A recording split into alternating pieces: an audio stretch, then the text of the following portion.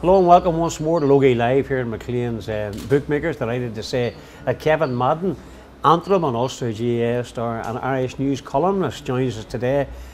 You're heavily involved in the sports still too. Tell us about that. What are you doing with yourself now?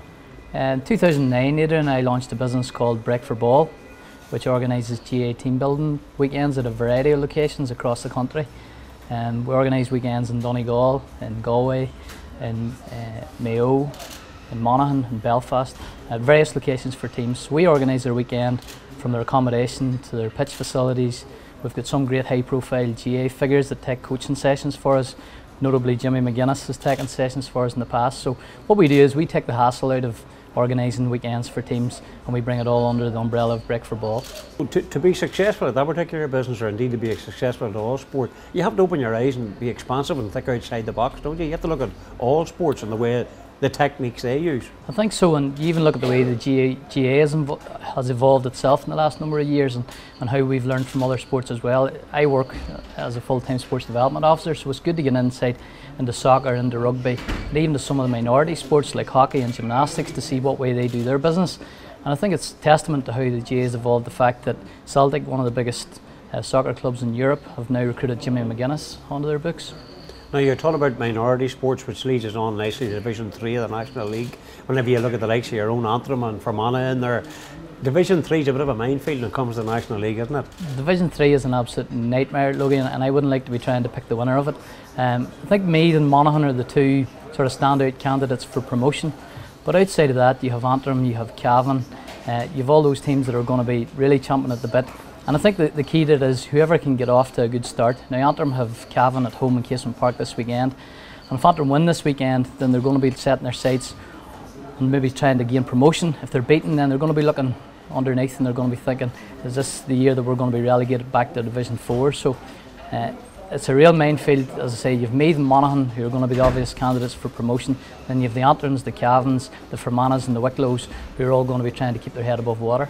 When you look at last year, you know, where Fermanagh got up out of Division 4, which many people expected. It's going to be difficult for Peter Canavan and Fermanagh in Division 3 this year. It is. It's going to be difficult for Fermanagh. They're big favourites along with Wicklow to get relegated, but they're getting in a very realistic position that they know that they're going to have to really punch above their weight. They know that they're going to have to produce exceptional performances every week, so they're going in a very honest position that they know they'll have to fight for their lives to stay in the division. And if there's one man can keep Fermanagh in Division 3, it's Peter Canavan. But the big challenge will be, do they have a scoring forward to be able to replace the likes of Seamus Quigley, who doesn't seem to be involved this year? Division 2, any thoughts there? Division 2 is a minefield, not necessarily because of the quality of the teams involved, but more because of the unpredictability.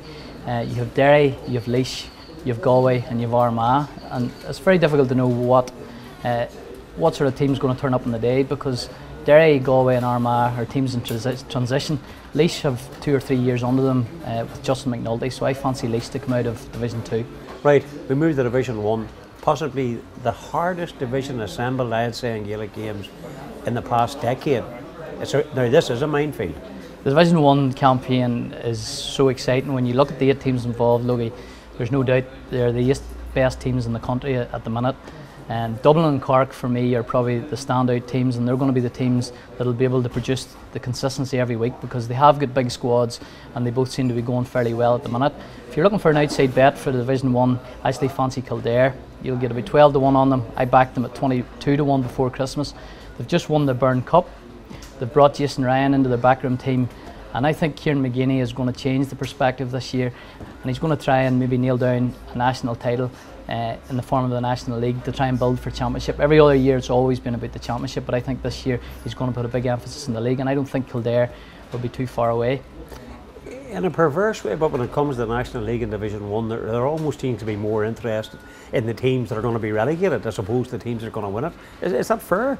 I think that's the Irish nature of always looking on the downside of life. You know, we always look at the negatives, and you're right, but it is intriguing, and I think the fact that it's so competitive, then it's a case of not necessarily who's going to win it, but who's going to take the dreaded drop to Division 2, because perhaps there's more prestige in getting relegated from a division than there is from actually winning it. But I think Donegal are going to be maybe in trouble this year. I think they're going to suffer from the fact that Carl Lacey and Mark McHugh aren't going to be involved in the early stages of the National League. Michael Murphy's involved with DAT and Sigerson, so their eye might be more on the Ulster Championship and the All-Ireland. And I have to say I'm sort of afraid for Down, and I think Down are maybe going to be a wee bit out of their depth, and I can see them getting relegated. In the Irish News, I'm sure, I think I've read you talking about this new proposal about, like, let's put it this way: Gaelic football, amateur sport; rugby, professional sport.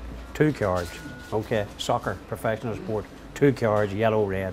In Gaelic football, they're now proposing to have a tick, a yellow, a black, and a red.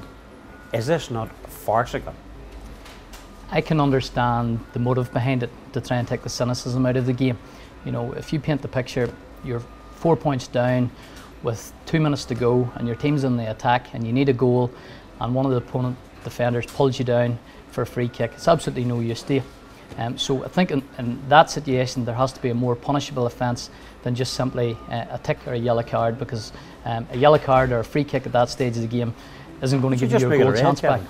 But I agree with what you're saying, Logie, to bring an extra form of recording in for referees in the way of a black card added to a yellow card to a red card and a tick is just going to confuse referees who already find it difficult to take control of the game. It's farcical. It's going to have to be reviewed before it's implemented. I understand the motive of it, but I don't understand the way that it's going to roll out practically. Kev, whenever I do sport and you do all the various sports, people ask you various questions. When it comes to Gaelic football, there's always one question everybody asks, everybody. And it's the question everybody wants to know: who's going to win the All-Ireland? You can tell by the fact that I've paused here, Logie, that I certainly don't know the answer to that question. You're in the big money from the Irish News, you must have an idea. If you read my articles faithfully every week, you would know I don't get too many right. A wee bit like Benny Tierney that way. But I think the obvious candidates for 2013, obviously Donegal, whenever they get their full complement of players back, they're going to be very difficult to beat in Ulster.